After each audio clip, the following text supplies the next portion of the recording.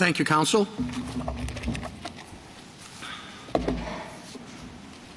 Mr. Clement. Mr. Chief Justice, and may it please the Court, Florida's effort to level the playing field and to fight the perceived bias of big tech violates the First Amendment several times over. It interferes with editorial discretion, it compels speech, it discriminates on the basis of content, speaker, and viewpoint. And it does all this in the name of promoting free speech, but loses sight of the first principle of the First Amendment, which is it only applies to state action. Florida defends its law, as you've heard this morning, principally by insisting that there's no expressive activity being regulated. That blinks reality. This statute defines the targeted websites in part by how big their audience is. It regulates the content and display of particular websites, and it tries to prevent my clients from censoring speakers and content. If you are telling the websites that that they can't censor speakers, you can't turn around and say you're not regulating expressive activity. It's all over this law, and that brings it squarely within the teaching of Tornillo, PG&E, and Hurley.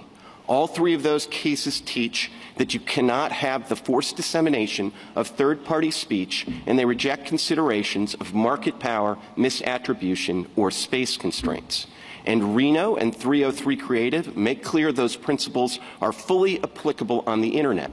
Indeed, given the vast amount of material on the Internet in general and on these websites in particular, exercising editorial discretion is absolutely necessary to make the websites useful for users and advertisers. And the closer you look at Florida's law, the more problematic the First Amendment problems become. It singles out particular websites in plain violation of Minneapolis Star.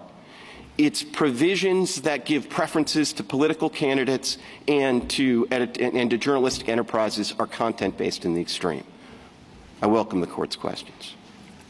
Mr. Clement, if the government did what your clients are doing, would that be government speech?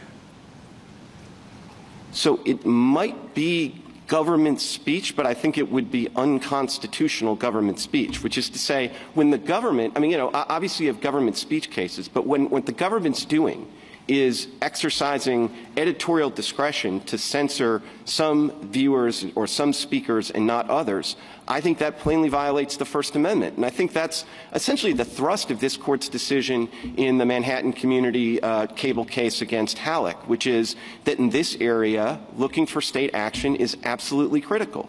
There are things that if the government does is a First Amendment problem, and if a private speaker does, we recognize that as protected activity. Mr. Clement, can you give me one example of a case in which we have said the First Amendment protects the right to censor? So I don't know that the Court used that particular locution, Justice Thomas, but I think that is the thrust of Hurley, that is the thrust of PG&E, that is the thrust of Tornillo. In all of those cases, a private party did not want to convey and disseminate the speech of a third party. And in every case, the government said, no, we have some really good reason here why this private party has to disseminate the message of a third party.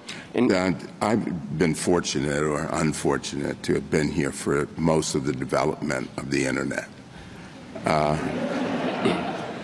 And the argument under Section 230 has been that you're merely a conduit, which that was the case back in the 90s and perhaps the early 2000s.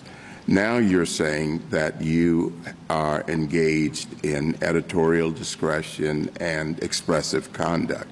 Doesn't that seem to undermine your Section 230 arguments?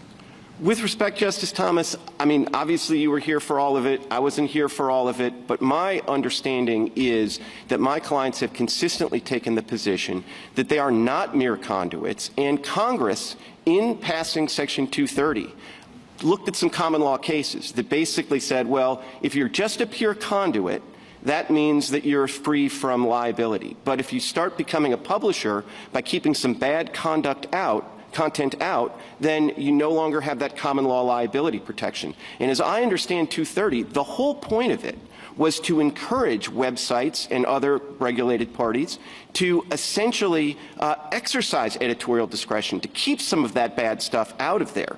And as a result, what Congress said is they didn't say, and you're still a conduit if you do that. No, it said you shouldn't be treated as a publisher, because Congress recognized that what my clients were doing would, in another context, look like publishing, which would come with the kind of traditional defamation liability, and they wanted to protect them against that precisely to encourage them to take down some of the bad material that, if these laws go into effect, we'd be forced to convey on our websites.